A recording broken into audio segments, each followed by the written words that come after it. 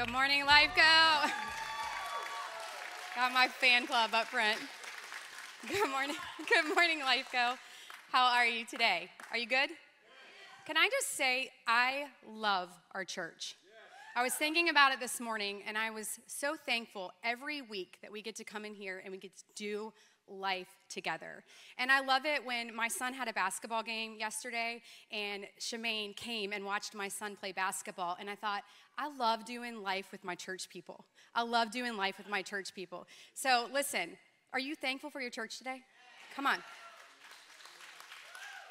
How many of you are ready for January, the longest month of the year, that feels like an entire year to be over? I'm not a January girl. I have to take lots of vitamin D and sit in a lot of lights, and I don't like it. I like sunshine, and I'm ready for better weather. Today, before I start the message or go any further, I want to highlight our crew launch that is getting ready to start.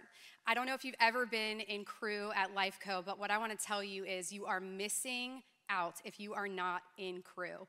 There are a couple areas in our crew system I just want to highlight really quick for you before I jump into the message. We have 3 areas in our crew system. We have activity where you can go hiking or scrapbooking, or we have an amazing soccer crew that meets, that has so much fun. Or maybe God is challenging you in the area of friendship this year. We have a friendship category. Maybe he wants you to get some real good godly friendships in your life and step out in that area. And then we also have our study category where you can do Bible studies and grow deeper in your relationship with Jesus, with one another. We also have our pastors, Pastor Lenny and Pastor Scott. How many love Pastor Lenny and Pastor Scott? Come on. They're the real deal. They're going to, again, do our Set Free course that is going to be available to you, and a relational living one taught by Pastor Scott that's going to be amazing. So can I challenge you today? If God's speaking to you, ask him what of those 3 areas he wants you to grow in, and can I challenge you to sign up for a crew today? In true Alli fashion, gifts is one of my 5 love languages. I have all 5. They're all equal, and gifts is also one of them. My husband loves it. It's great. He just wants to know today, what gift is it? And sometimes it's 2 or 3 at the same time. When you sign up for a crew today, you get a gift. You get to spin the wheel and you get a gift. So we would love for you just to dive in, be a part of our crew system with us. It's an amazing opportunity, and we're going to have a great crew season. Hey, we've been in a series called Progress, and Pastor Kyle has done an amazing job with the series that we've been in. And I don't know about you, but I've really enjoyed the series that we've been in. We all want progress in our life. We're all just trying to do the best that we can. And at the end of a year or the end of a month, we just want to see our progress. I was talking to someone earlier. I don't like New Year's resolutions. They kind of bother me. I feel like it's just set up to fail. You put up this really big New Year's resolution. And so I really don't personally do New Year's resolutions. But I was talking to them, and they said, Alli, have you ever thought about doing ins and outs? And it's the first time I'd ever really heard about that this year. And basically what it means is, what do you want to take in to 2024 with you, and what do you want to take out? And I thought, man, that's such a good way to look at that. And when I really started writing that down, I realized it was the very small things in my life, the small things that I wanted to take in and the small things that I wanted to take out. You know, we've been in this series called Progress, and Pastor Kyle preached last week, and kind of how he ended his message, I want to pick up today as a part 2. And today I want to talk to you about how to have a healthy root system. That's the title of my message today, a healthy root system. I'm going to start in Colossians, and you can read along with me, Colossians 2, 6 through 7.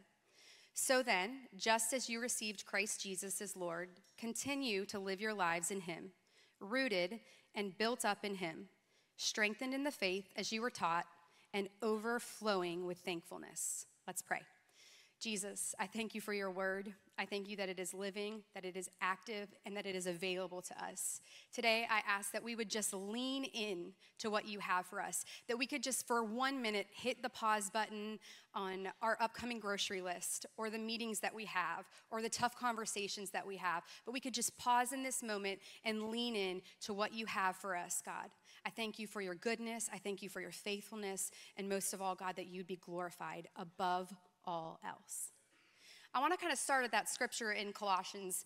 You see, Paul is talking to the church of Colossae in this passage that he's writing.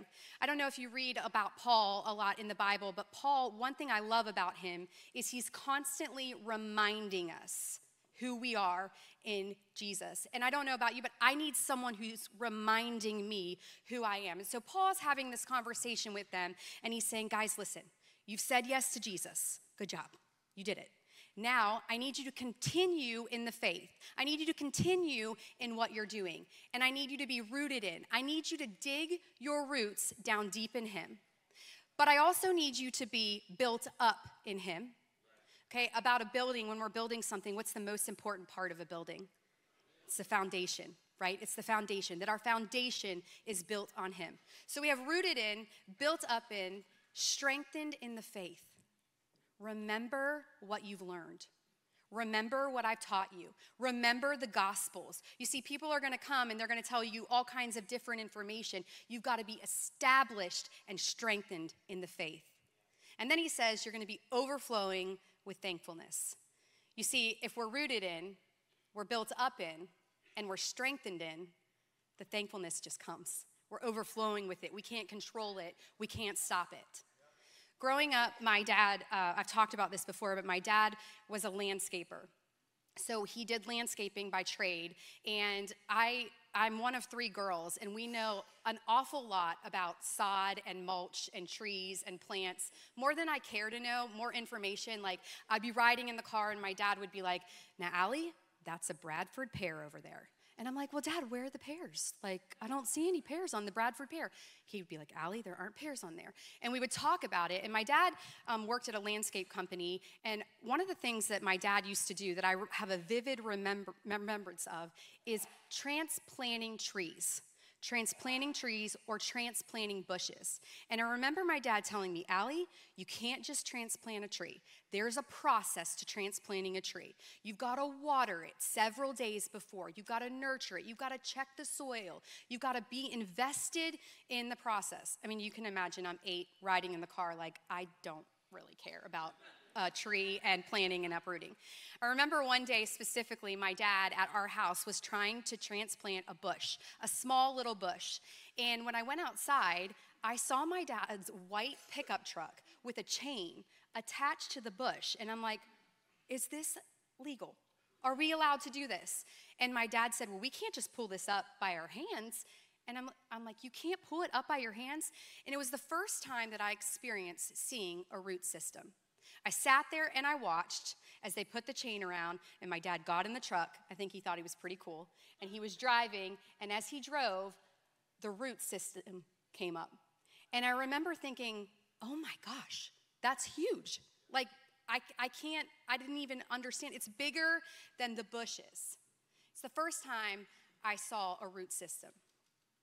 Today, I want to kind of part 2 Pastor Kyle's message and talk about a healthy root system. See, I could talk up here for hours about a healthy root system. I'm not going to do that to you. I promise. I'm going to let you go to lunch. Or we could talk weeks about a healthy root system. But I want to tell you 3 thoughts today on developing a healthy, nourishing root system. The first thought I have today for you is abide. See, the word abide comes from the New King James Version of the Bible. If you look in NIV or NLT or other translations, you're going to see the word remain. I'm going to read John 15, 4 through 8. Remain in me as I also remain in you. No branch can bear fruit by itself. It must remain in the vine. Neither can you bear fruit unless you remain in me. I am the vine and you are the branches. If you remain in me and I in you, you will bear much fruit. Apart from me, you can do nothing. If you do not remain in me, you are like a branch that is thrown away and withers. Such branches are picked up, thrown into the fire, and burned. If you remain in me and my words remain in you, ask whatever you wish, and it will be done for you. This is to my Father's glory that you bear much fruit, showing yourselves to be my disciples. So what does it mean to abide, to remain in him? I looked at the Greek word, and the Greek word is meno. And meno means to remain, to abide, to stay, to continue to be present, to be held, kept continually, to live and dwell, to wait. Abide. The part of the scripture where he says, I am the vine and you are the branches. He who abides in me and I in him bears much fruit. From apart from me, you can do nothing. I think he's getting straight to the point right there when he says, abide in me. Abiding in Jesus is our responsibility. It's our responsibility. And I think sometimes when we look at that scripture, we get really concerned with the fruit that we're going to produce. And we get really distracted about the fruit. You see, the fruit isn't our responsibility. The fruit's his responsibility.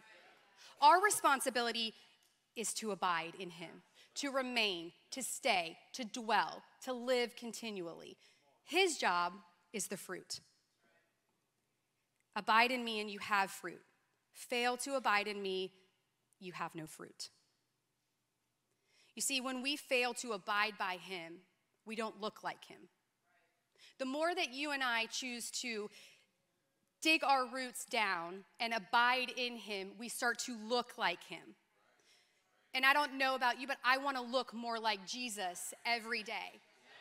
I want to abide in him so that I can look more like him. I want to know his nature, his character, his heart. I want to know the truth. I want to abide in him. There's a story that reminds me of abiding, the word abide. My family went to Washington, D.C. My older sister and I took our boys to the Washington, D.C. Zoo. And our boys her son was 8, my son was 5.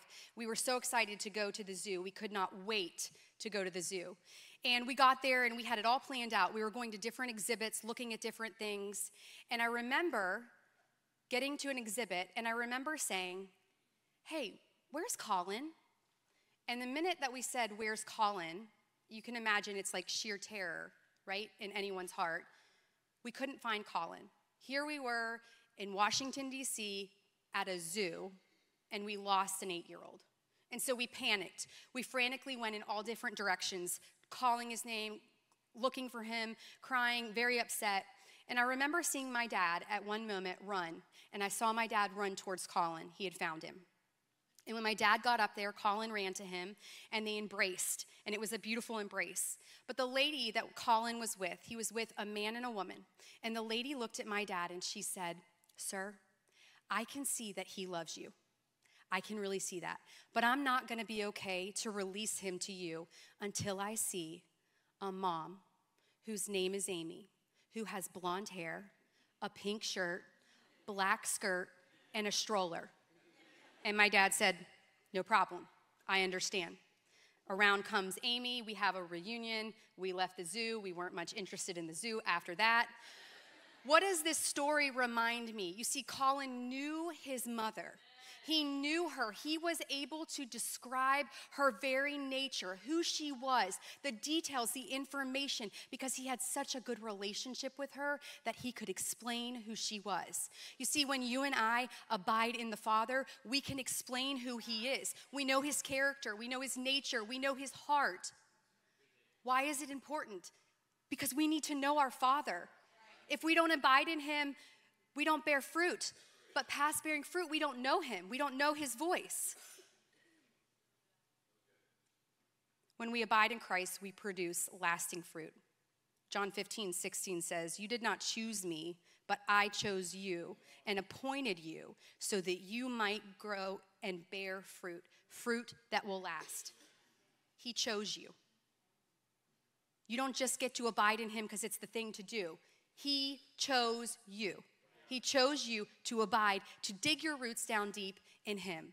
You see, abiding, it really addresses our proximity to Christ. It addresses our posture and our place and our proximity. When we really look at our lives, what are we firmly established in? What are we abiding in? I don't know how you feel, but I was challenged writing this message. I came up with some things that I shouldn't be abiding in that I am. Abiding in my future, abiding in what's next, abiding in a sermon podcast, rather than just digging my roots down deep and abiding in him and his word. Abiding deepens our roots. It deepens our roots in him. You see, when you and I abide in Christ, our hearts are cultivated for growth. The power of his truth uproots misconception, confusion, as we hide God's word in our heart. I want to say that again. The power of his truth uproots misconceptions and confusions as we hide God's word in our heart. He prunes away any wayward or distracted thoughts as we abide in him. We serve a God of kingdom principles. Our earth that we live in does not observe kingdom principles. They do not observe kingdom principles. And as you and I choose to abide and dig our roots down deep in him, the truth becomes more clear to us.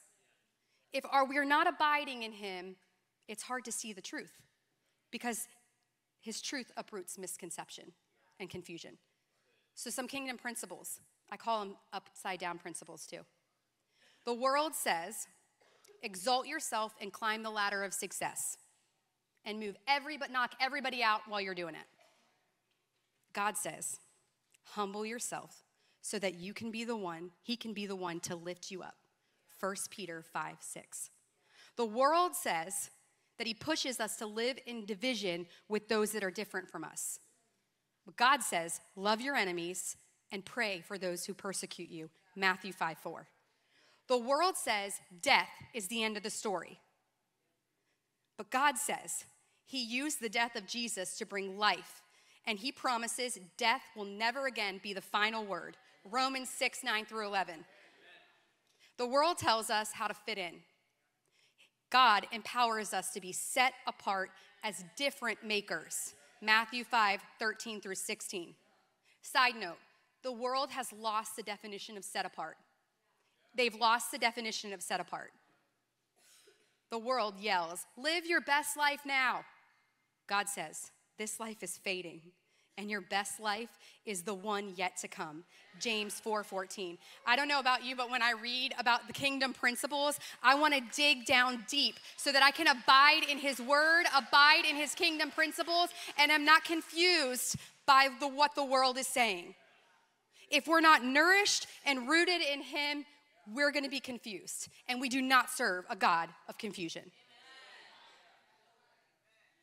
Abide in him. Dig down deep. The third thought is consistency. Consistency. Daniel 6:10 says, now when Daniel learned that the decree had been published, he went home to his upstairs room where the windows were open towards Jerusalem. 3 times a day, he got down on his knees and prayed, giving thanks to his God, just as he has done before. Consistency. I read a book that John Maxwell suggested called The Compound Effect. The book is kind of a success book. It's a great book. It was recommended to me by John Maxwell. And The Compound Effect is a book that has a principle that suggests this. The compound effect is small, consistent actions or changes, when repeated over time, can lead to significant and exponential results. So this author is actually preaching faithful with little. He doesn't know it, I don't think. But he's preaching faithful with little. The compound effect. Even if you and I are not clear on what exponential is, we need to get excited. Because we serve a God that wants exponential for our lives. We serve a God that wants exponential in your families, in your marriages, in your finances, in your jobs, in the teams that you lead, in your money, in your mind. We serve a God that wants exponential for you. But here's the thing. You don't experience exponential by doing exponential. You don't experience drastic changes by doing drastic changes. You actually pursue them by small changes over time. Consistency compounds. Consistency compounds. Okay, so I might not be able to change my destination today, but I can change my direction. I can change my direction today, which over time will change my destination. I might not be able to change my relationships today, but I can change how I treat people today. And over time, my relationships will change. I might not be able to change my physical body right now, but I can change what I put in my mouth today and what exercises I do today, which over time will change my physical body. I might not be able to change my spiritual state right now, but I can just start talking to God today. Hey, I need you. I'm not where I'm supposed to be. And over time, it will change our spiritual state. Consistency. Do you know anybody that cold plunges? I know a few people that cold plunge. I'm actually kind of interested in it myself. It's got some really good health benefits. I'm just a big baby and I don't want to do it. But I hear the same thing from everybody that cold plunges. So I have some friends that do it. I've looked at online advertisements. I hear the same thing from everybody about cold plunge. So if you decide you want a cold plunge, you get in this tank of negative water. Why anyone would do it, I'm not sure. But you get in it, and the goal is to see how long you can stay in there. And some people literally cannot even get in for a second. Some people can get in for 3 seconds. Some people work themselves up to 10, 15 minutes. But here's the thing about cold plunges. Everyone has said the same thing to me. You have to start slow, and you have to be super consistent with it. I've run into people that cold plunged that have said this to me. I was away for vacation for 2 weeks, and I got to go back home and get in the cold plunge, and I got to start all over again. Because what works with the cold plunge is the consistency of every single day that you get into the cold plunge. Consistency, starting slow, day after day.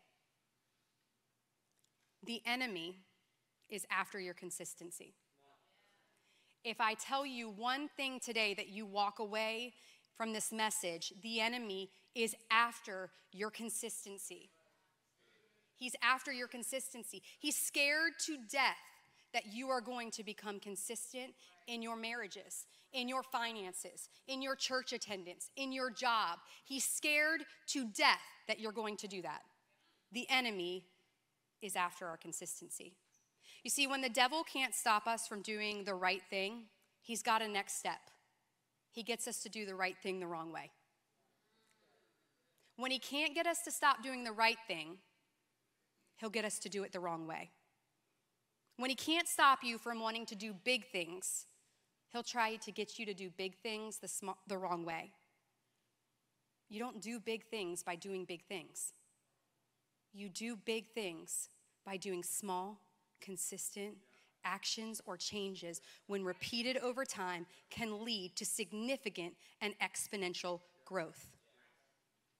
And when we do that, when we're consistent in it, all of a sudden we hit this season where we're doing big things like they're little things.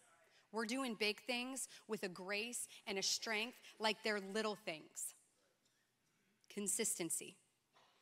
I saw a woman on the Today Show that was really defeated about her body and her weight and everything that she was doing. She tried multiple things that she failed over and over time, diets, exercise plan. Someone said to her, what about running 1 mile a day? Walk it first if that's what you have to do. 1 mile, 365 days a year. And she did it. She started 1 mile, 365 days a year. Do you know what she did not do? 6 months in, when she was crushing that mile, I mean crushing it, like she could do it in her sleep, she did not say, I'm gonna do 5 miles today. I'm gonna run a marathon. She did not say that. You know what she did? 365 days, she did 1 mile. At the end of her journey, she absolutely lost a ton of weight and got her physical body in shape that she wanted. But you know what she said? So much more of her life became better because of the consistency of that one decision, 1 mile, 365 days a year, that she stuck with it. 1 mile, 365 days, and she stuck with it. In the Bible, I love the consistency of Daniel. It says Daniel prayed 3 times, just like he always had. Where do you think Daniel learned to trust God? Do you think he learned to trust him when he was thrown in the lion's den? He learned to trust him when he was abiding in him, when he was consistent. And if you read the story, it was a little challenging that day. A decree had been put out. He was told, you can't pray. Sounds like a little bit of a storm, right? He went upstairs. He lifted the window up. He knelt down and he prayed. Daniel operated consistency even when the storm was blowing. Even when the storm was blowing, he said, no, I'm going to pray to my God, no matter what. Our struggle with inconsistency, we hear this word warfare, and everyone's like, oh, warfare. Don't say it, Alli. Our struggle with inconsistency is warfare. Our struggle with being consistent with what God has put in our hands, it's a tool of the enemy. How do we grow in our consistency? One of the things that's important to me in consistency is to know your why. Why are you being consistent? Okay, so you might say, I want to be more consistent in my finances. Okay, great. Why? Well, I have a few things I need to get at Target when I leave here. Does anybody have a few things at Target they just need to get? I want to go on vacation, and I would really like to get my hair done. You get that hair, Jasmine. You get it done. Or how about this? I am sick of living paycheck to paycheck. I want financial wealth for my kids. I want to train them in how to have good, godly finances. See, you got to know your why with what you're trying to be consistent. Because if you don't know your why, that's when inconsistency comes. The enemy's after your consistency, and he's scared to death. Right now, even in this room, I'm up here talking to you, and I hear the Holy Spirit say, hey, Alli, you know that thing that you always talk to me about? Like it's the first thing on your list when we pray? You complain about it, and it's constantly something that you bring to me. Are there some areas in that you could be consistent? There are some areas in that I can be consistent. Small, consistent actions or changes, when repeated over time, can lead to significant and exponential growth. The third thought I have today is mentors. There are two scriptures I want to read to you today. 1 Thessalonians 5:11. Saying Thessalonians is a very hard scripture to say. Therefore, encourage one another and build one another up, just as you are doing. Proverbs 15:22. Without counsel, plans fail, but with many advisors, they succeed. Mentors. If you and I want to build deep root systems, healthy root systems, nourishing root systems, we're going to need some mentors in our life. You see, some of my most profound moments of my life were when winds and storms were coming, and I said, you know what? I'm done. I'm uprooting my root, and I'm going. I'm uprooting my root. I'm uprooting my root, and I'm going. But you know what was so powerful in those moments? Were the mentors that came into my life and said, hey, Alli, just a minute. Just stay just for a minute. Just abide. Just trust. Don't pull up your roots right now.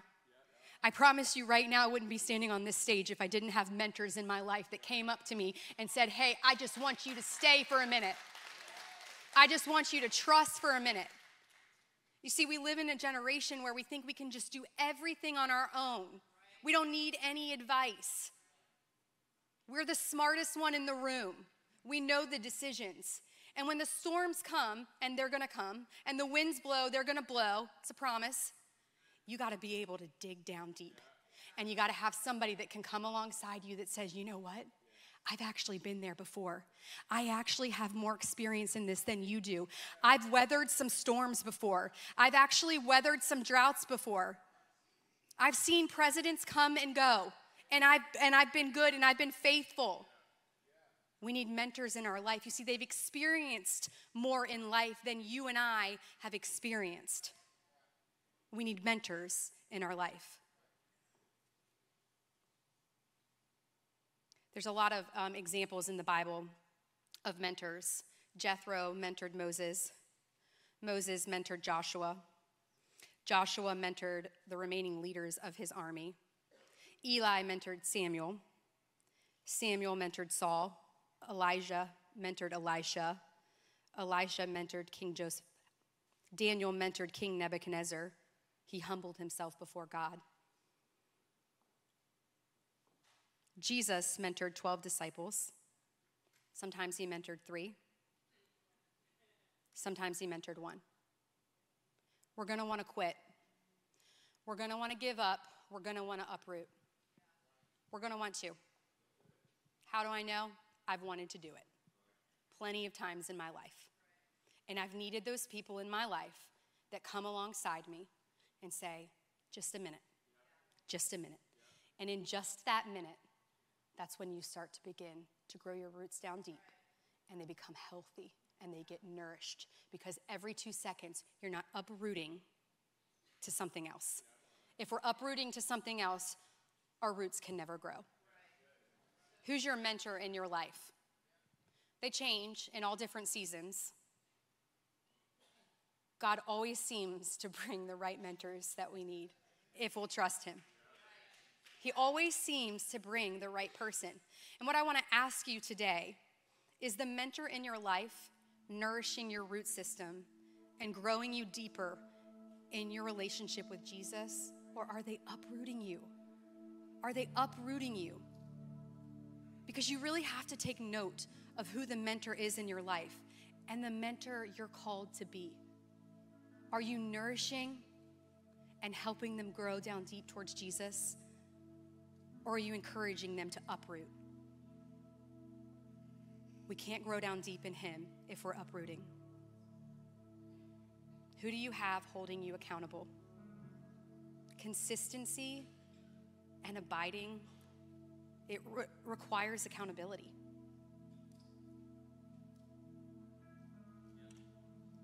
Abide, consistent mentors.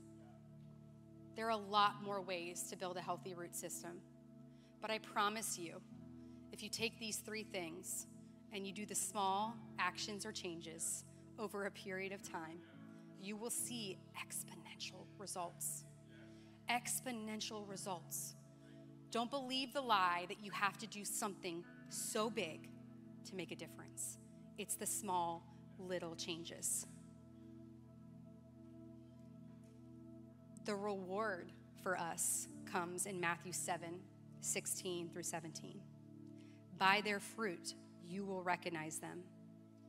Do people pick grapes from those bushes or figs from thistles? Likewise, every good tree bears good fruit, but a bad tree bears bad fruit. When you and I work towards a healthy root system in Jesus, when we abide, when we're consistent, when we allow people to speak into our life, the reward is we bear fruit. The fruit's his job, remember? We got to focus on what our job is. Abide, consistent mentors. I don't know where this message speaks to you today, but maybe there's one of those areas that's God saying, hey, I just need you to abide in me. You're listening to information from everyone else. I just need you to stop, to abide in my word. Hide it in your heart so that you know it, so that you're not confused. Or maybe it's, hey, this area of your life, you gotta step up the consistency. God challenged me this week so much in an area of consistency where I was just complaining and frustrated. And you know what it really comes back to? My consistency in the situation. It comes back to me. God's given me everything that I need. I just got to be consistent with what he's given me. Or maybe today, the mentor part is what's resonating with you.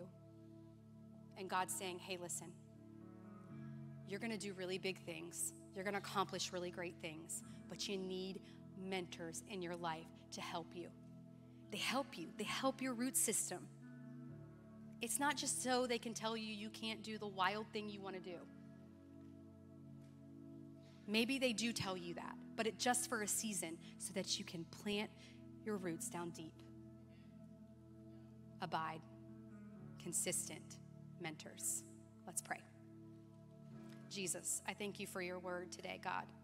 God, I thank you that you love us so much, no matter where we are in our life, God. God, we want this year for our church, for Life Co., we want to build a healthy root system in you.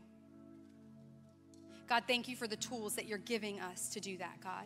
God, would you help us to learn to abide in you, abide in your word. God, be consistent with what you've given us, faithful and consistent with the few, not looking at the big things, but just consistent with what's in our hand. And God, would you bring mentors into our life that can help us dig our root system down deep and nourish it in you. God, would you help us to be the mentor that we're supposed to be for someone else? We love you. We honor you. In Jesus' name, amen.